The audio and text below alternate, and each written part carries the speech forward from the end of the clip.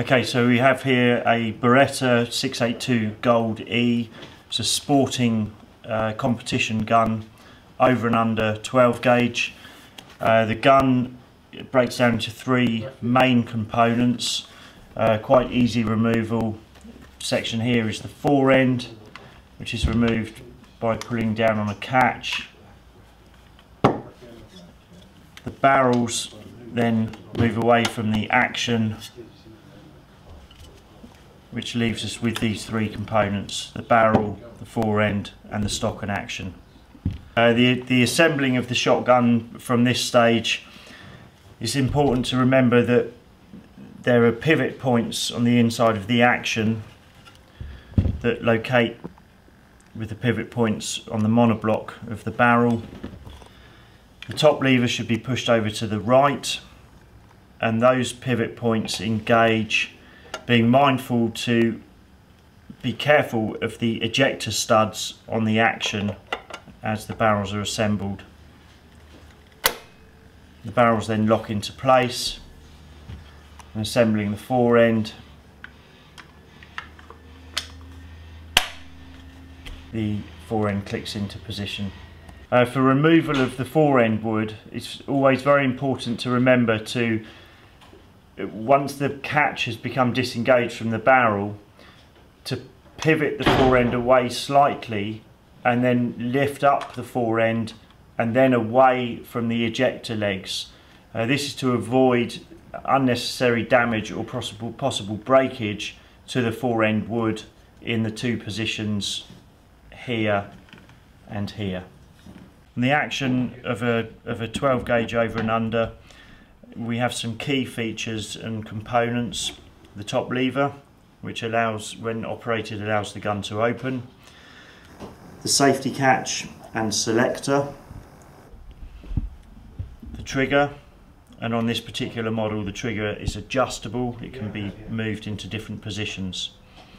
The safety catch and the selector allow the operation of the gun and firing of the bottom or top barrel first.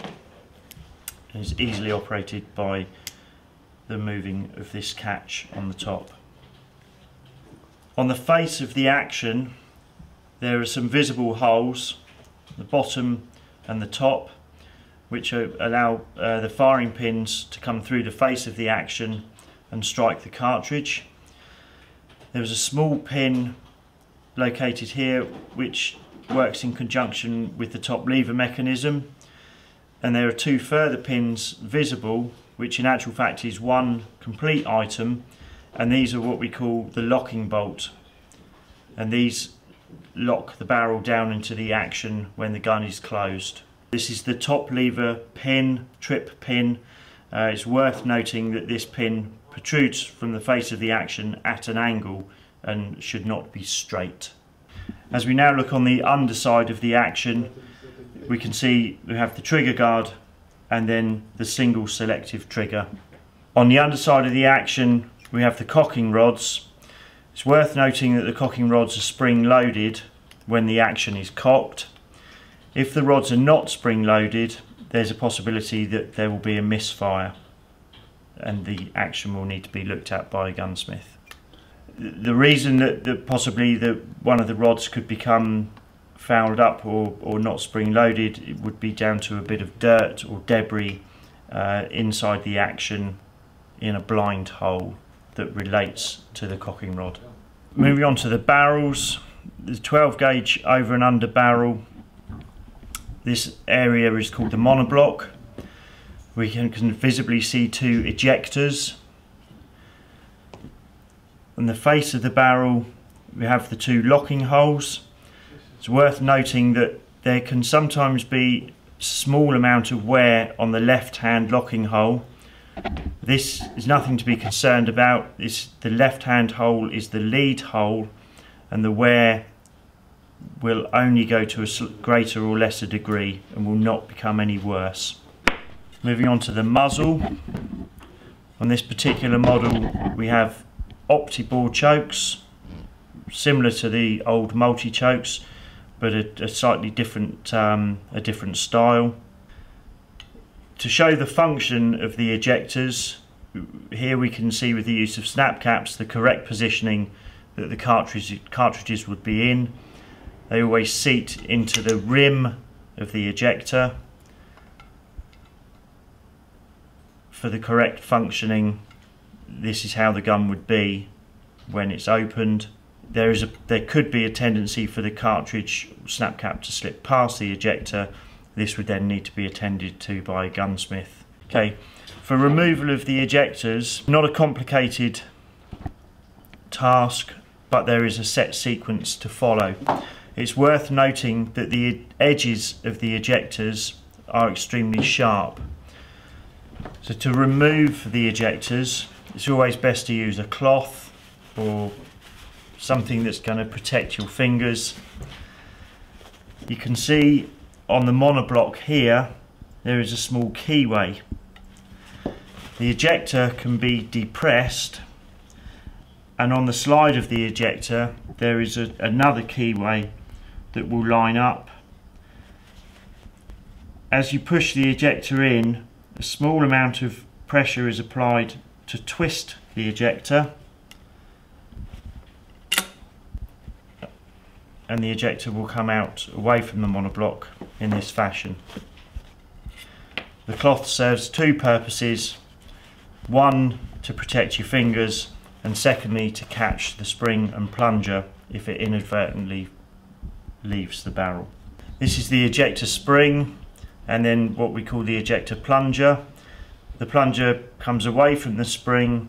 It allows for cleaning, easy maintenance. Those are the two components, along with the ejector, which make up the ejector mechanism on the barrel. For refitting the ejector, you can see on the dovetail of the ejector we have the keyway that we previously talked about, and on the monoblock you can see the area here where the ejector would disengage from. Without the spring and plunger in place, it's very simple to show the process of fitting the ejector and how it goes into the monoblock. And with the spring and plunger behind in that position, it would force the ejector so that it's now safe and locked into place.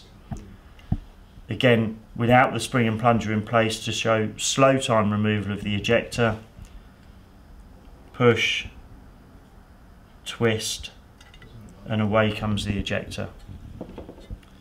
On reassembling the ejectors, it's important to remember to put the spring and plunger into the barrel first. In this operation, the spring goes first with the plunger seated on the top. The ejector locates into the monoblock. For the assembling of the ejector, the thumb on the ejector, your forefinger, push and twist, and the ejector locates. For the removal of the stock from the action, on this particular model, and the bolt, the handle undoes. Sometimes it's worth leaving the stock bolt in place when the recoil pad is in situ. This allows the stock bolt to stay in its position. For removing of the action, my method is to have thumb at the rear of the trigger guard, and with a small tapping motion, just to free the action from the wood, push with your thumb. Okay.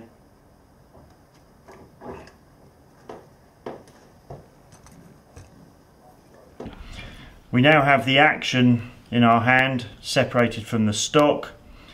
The main action body of a box lock over and under is broken into two parts, or can be broken into two parts. The main action body here and the trigger mechanism just here. The trigger mechanism is located in the action and held in place generally by one screw here and a screw underneath the safety catch stroke selector. Access to the screw can be made via removing the pin for the safety catch just here. Once that pin has been removed, the safety catch lifts up and you have access to the head of the screw. With the action body in our hands here, we can see the main components and features of the gun in the trigger mechanism. We have the mainspring, which operates the hammer. The hammer hits the firing pin when the trigger is pulled. We have a small item here which is called the inertia block. This block operates the gun for the second shot and is activated by the recoil of the first shot.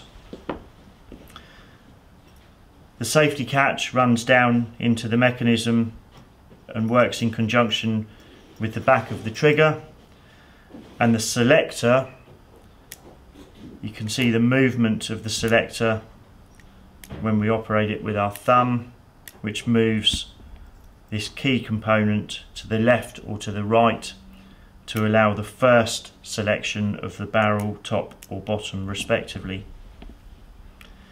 The top lever mechanism can be seen in conjunction with the locking bolt or the U-bolt on this particular model. These are the basic or the main components and main features of a Beretta over and under shotgun. If, however, you do experience any issues or problems with the mechanism, we do suggest that you contact a gunsmith for further advice. Fitting the action back onto the stock is quite a simple process, but one that needs to be done with care for the correct location. The stock will go into the action like this. You can then hold the action and the stock together. I generally have my finger on the trigger and a finger on the safety catch. It's worth locating or relocating the stock bolt and the key, and the stock bolt is then done up. At this point, before tightening, check the head of the stock and the action is fitted correctly. Everything is in place.